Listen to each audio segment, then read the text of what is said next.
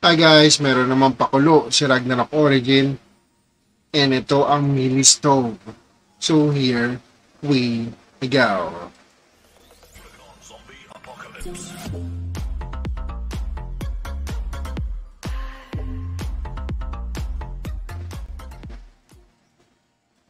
Okay, so check natin to, no? Bago sa paningin ko to, so check natin. Mini stove. Obtain ingredients by completing daily commissions, slaying monsters, participating in the Jade Rabbit event, or making purchases from the event shop. Then go to Melee Stove and make desserts to claim numerous rewards. So mode, solo lang siya, level 25. Ito mga reward. Meron kang item, headwear, colorful basket. Yan ang mga stats na binibigay niya. Portrait frame, Sleeping Moon. Meron ka ding title na Sleeping Moon at may bonus sticker. Meron kang mga dessert. Yan. At mga portrait. Yan, mga portrait. Orange Boy, Orange Girl, Shy Bunny, at Cautious Bunny. So, tingnan muna natin sa loob. Tasting a dessert will highlight the dessert in the combo dish. So, kailangan kainin natin to, no? So, paano na ba natin kakainin yan? Daily special offer. Ito daily, nakuha ko na yung sa akin, no? So, eat dessert. Eat it to get random rewards. And get a chance of getting limited portrait. So, special dessert. At cook din. No? Required materials, red bean. Na pwede natin mabili kay Moon Rabbit. Bili muna tayo isa. So, bili muna tayo sa Moon Rabbit. Anyway, craft natin. Yun, meron tayong love chocolate special dessert. Use natin. Pinanga natin yung dessert platter. Yun, nakain na natin 2. So, 2 na. Love chocolate. Consume 45 love chocolates, no? To unlock Orange Girl. So, ano ba yun sinasabi natin? Make sure na makain natin mga pancakes. Ito nandyan, no? May secret recipe pa nga, eh. Advanced custom package. Lagyan natin ng secret recipe. Bili ulit tayo. Try ulit natin yan, syempre. May Moon Rabbit Hunt pala, no? Pero dahil nandito na tayo, bili na lang natin. Bili natin nga. Moon Rabbit Shop. Nakasarado pa. Sarado pa siya. Pero meron dito luxury secret recipe. Classic dessert. Moon Rabbit Hunt, no? So, obtainable through the Behold the Jade Rabbit event. So, malamang sa malamang magkaka-event.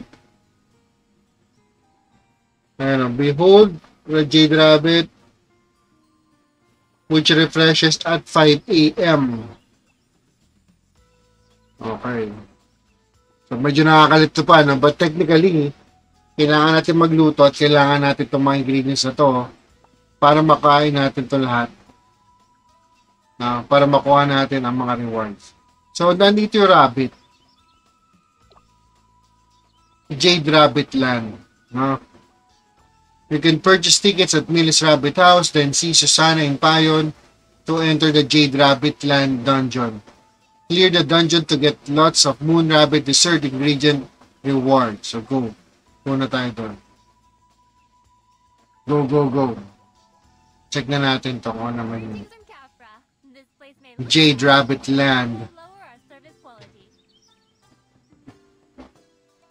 First time pa lang natin to gagawin. So, samahan nyo ako.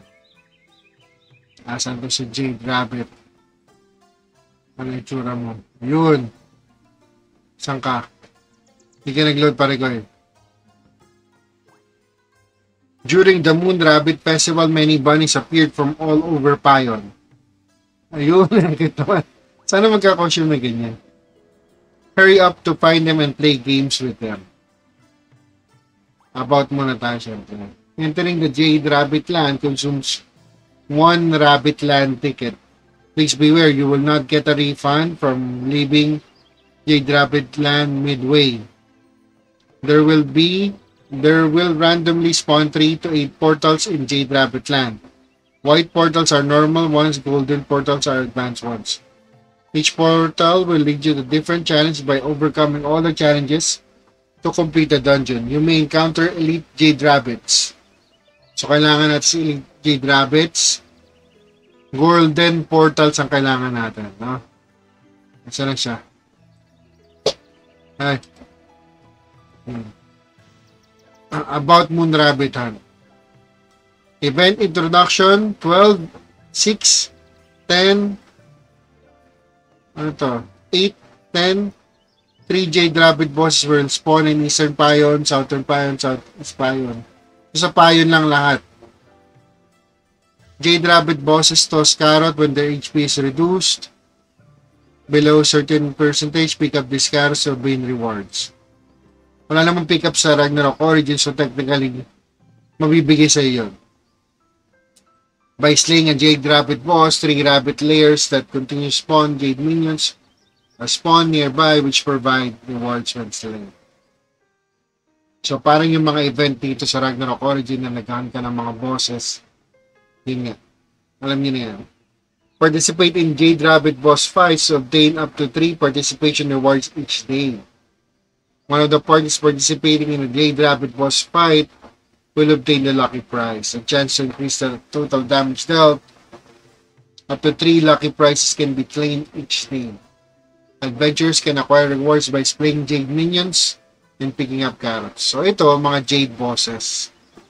So 12, 6, 4 p.m. pa lang. 8 at 10. No? Okay. So, dito muna tayo sa Jade Rabbit Land. Confirm. Required items. Ang sabi, bibili natin kay Mini Stone. Go to shop. Jade Rabbit Land ticket. Available 9.25 pa. Tuloko po. 9.25 pa. So, September 25 pa siya. At ito po yung mga recipes. So, technically, hindi pa siya fully open. Anong pinapagawa sa atin ito yung mini stove? Hindi mo pala open. Pero I think kailangan mag-prepare na tayo, no? Ito, may land 2-day reward Jade Lab Rabbit Land ticket. So, bukas, magkakaroon tayo ng ticket. So, saktong 25, pwede mo nang bilhin yung mga tickets. Okay, so, I hope may naintindihan kayo. Dito sa guide na to, recap natin, melee stove, kailangan mo magluto ng ingredients. Yung ibang ingredients nasa Jade Rabbit Land. Dito, yan. Ito yung mga inahunt natin doon. Kaso magbubukas to, 9:18, 9.25 pa yung ticket eh. Kung may ticket ka na, pwede ka na pumasok.